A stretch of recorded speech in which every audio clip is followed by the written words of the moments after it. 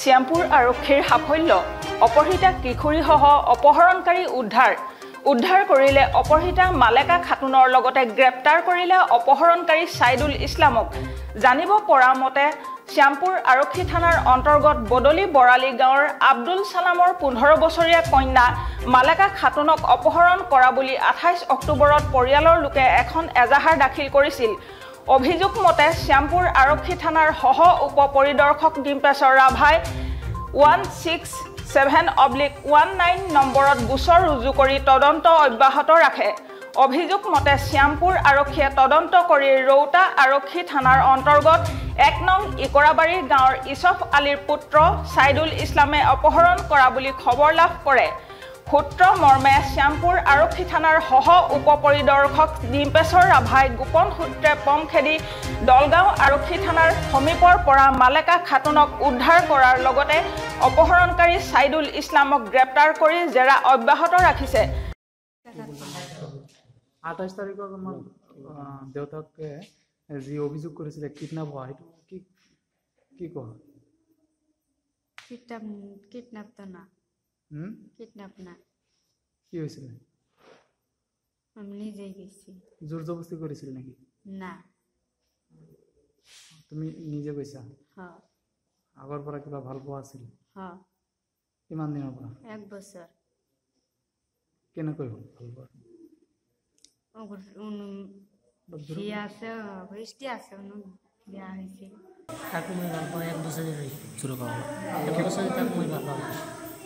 তাৰপিছত তাৰ দেউতা বেলেগৰ লগত বিয়া দিব তাত সেইকাৰণে সি মোৰ মোবাইলত ফোন কৰিছে। সি ফোন কৈছে মোক খাবতে আহিছে যে মোক যে লৈ নোযোৱা মই দেখাই মৰিম। পিছত মই আহিছোঁ আহি কিনি মই তাৰপৰা লৈ তেজপুৰত আছিলোঁ। তাৰ বয়স কিমান হৈছে জানা? 18 বছৰ। তুমি জানা?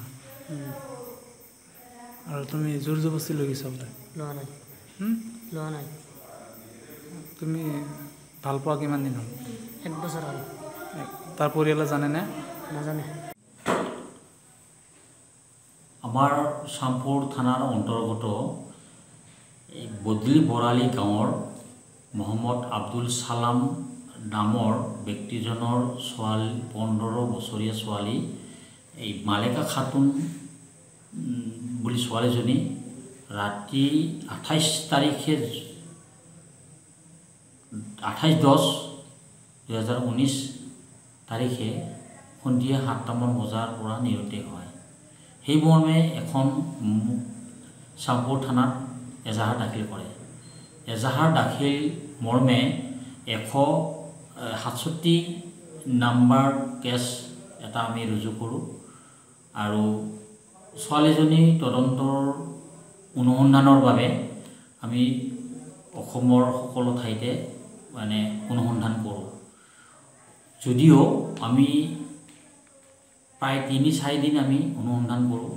তাৰপিছত জানিব পাৰিছোঁ যে ৰৌতা থানাৰ অন্তৰ্গত ইকৰাবাৰী গাঁৱৰ সাইদুল ইছলাম নামৰ ল'ৰাজনে এই ছোৱালীজনীক অপহৰণ কৰি লৈ যায়।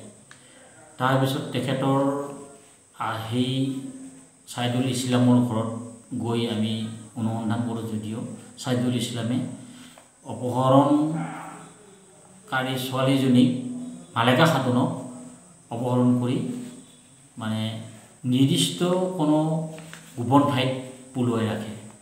তাৰ অনুসন্ধান কৰি পিছত আমি আজি 2/11/2019 চনত দুপৰীয়া প্ৰায় 2:30মান বজাত মই অনুসন্ধান কৰি থকাত বিশেষ সূত্ৰে জানিব পাৰোঁ যে দলগাঁও থানাৰ অন্তৰ্গত দলগাঁও থানাৰ সমীপত ল'ৰা ছোৱালী তাৰ মানে অৰ্থাৎ সাইদুল ইছলাম নামৰ আছামী আৰু ভিক্টিম মালেকা খাতুনক উদ্ধাৰ কৰা হয় আৰু সেই মৰ্মে থানালৈ অনা হয় আৰু সেই মৰ্মে বৰ্তমান তদন্ত অব্যাহত ৰখা হৈছে। দলগাঁৱৰ পৰা আকৰাম হুছেইন, অসম টুডে।